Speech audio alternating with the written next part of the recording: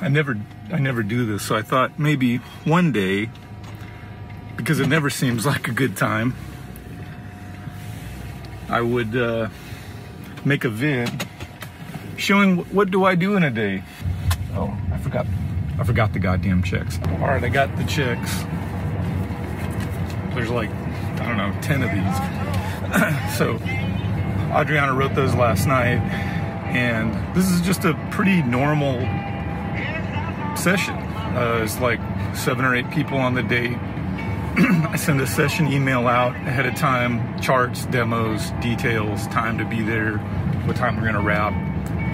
I was at the studio yesterday just for a few minutes working on finishing up a mix for the Junatime record, but when I got in the car and I listened to it afterward, I knew that I'd have to make one more pass of it before the big session today.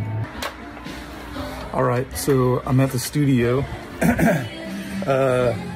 I've got the Lexicon 224 still out on the couch. And I'm trying to finish this mix for the Junatime record. And I will. All right, the mix is printing because it's all analog, so it has to be done in real time. So now I gotta start getting the studio ready. Taking out the trash. I found 2 little things on the Junatime mix that I wanted to change, so I'm running another path. So now I'm getting some water. I got all this other stuff sorted for the most part. Now got 3 5-gallon jugs. We need water for the people and for coffee. Now I'm at the studio. Everybody's getting here. My hair's getting puffy. Let's see who it is. Alex Sadnik. Sweating a little bit, helping set up mics. We've got Frankel, Sadnik, Steve, Devin, and I. And we've still got another, let's see, 1, 2, 3 musicians left to go, plus Ashley. It's her session. But yeah, a couple of people are here early. We already have coffee on. I got the water. Now we're on to chart printing. Just about everyone's here. I think Phil's the only one. He's just running a few minutes behind. But you know, that's Phil. And I just had to get a little dig in there. So yeah, we got charts. Here's, I'm printing and organizing the charts. We got them for trombone, sax, lead sheets, organ, piano, accordion, violin. All right, so now I'm just, let's see here.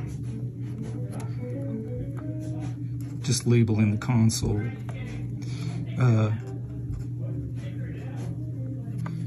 Making sure that we got all of our ducks in a row. Oh yeah, vocals.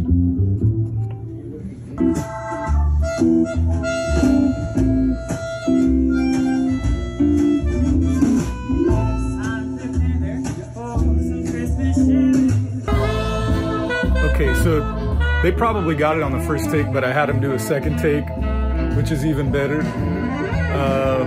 And here's what's happening out there.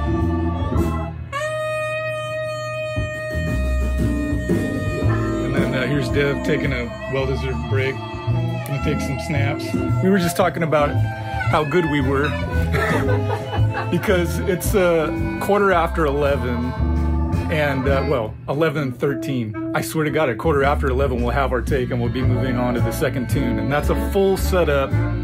Everything you see here on the board, tones, performance, you know, the whole deal. So just we're good. All right, so it's 1:45. We've got 2 more songs to cut. I'm not feeling quite so smug right now, but we're gonna get it done. The last one took a little bit longer. It was a little more intricate.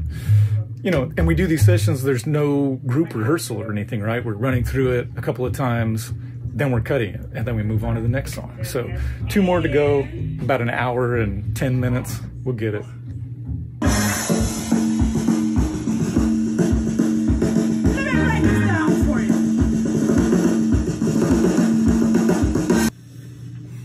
All right, so it's just shy of 3, and Dev's out here tearing down.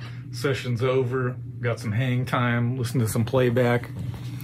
We got everything done maybe 15 minutes over, just because I had everybody do a 3rd take of the last tune. So that was the take, by the way. This is like 3/4 of the way through my day, right? It's like I mixed the tune, you know, Adriana and I got the kids off to school. She did most of the work there. Made me breakfast and the kids. My friend George, Madrid, handled like a licensing thing on Maria Elena's new record. She does a Hoagie Carmichael cover, and we need to get a mechanical license for that. So paid the license, and you know what I mean? Like that, because there's the label side, right? There's the studio, production, all of these different parts and pieces that go into like a day of work. And this is, you know, cobbling it all together. So anyway, about 3 o'clock, Dev and I are going to go have lunch. Del Taco, of course. Lunch break. People do this shit all the time. Just film everything they do. All right, so I just had lunch with Devin at Del Taco. His work shift is over.